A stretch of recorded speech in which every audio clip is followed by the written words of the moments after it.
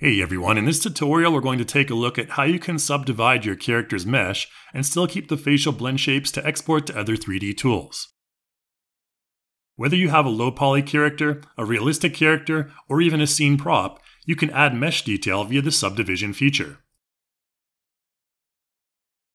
Let's use our CC3 Plus character as an example here.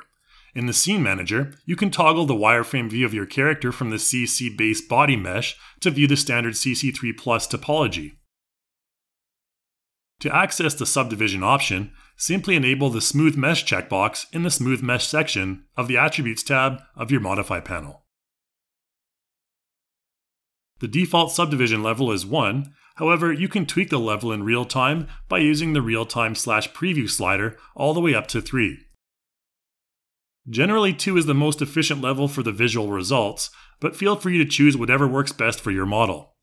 Keep in mind that this slider is only for preview, and if you want to render or export your character, you'll need to set the level for the final render slider. You can also multi-select different parts of your character and apply subdivision simultaneously based on what you have selected. If I disable Smooth Mesh and select my entire character from the Scene Manager, I can then return to the Modify panel and reapply the Smooth Mesh to subdivide all of the meshes simultaneously. Okay, let's export the character to FBX format now, which we can do from the File menu. In the Export settings, you'll want to make sure that you select Use Subdivision Mesh here. Keep in mind that once you export a subdivided mesh to FBX, you won't be able to import it back in as a CC3 Plus character since the mesh is now more complex. If you're importing to Unreal, please be sure to use the Auto Setup plugin so all the materials and shaders will be set up automatically upon import. If we enable wireframe mode in Unreal, we can see that the character we imported has the more complex subdivided mesh.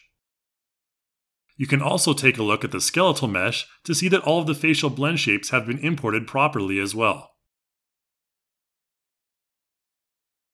You can also control your subdivided character mesh in real time in Unreal by using the Unreal Live Link plugin.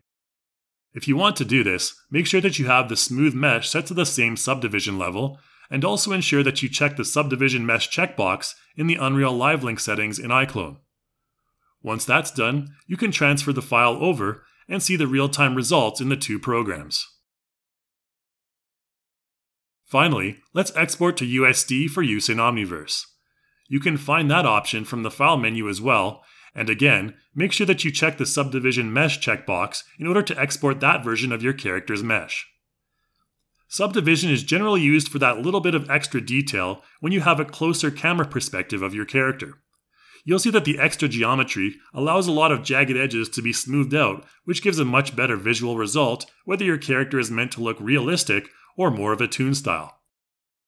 Even with the enhanced mesh, your character will still have the same facial animation capabilities, enabling beautiful looking close-up facial performance and also more detailed scene props. Thanks for watching everyone, and as always be sure to check back on our YouTube channel for the latest updates. I'll see you in the next video.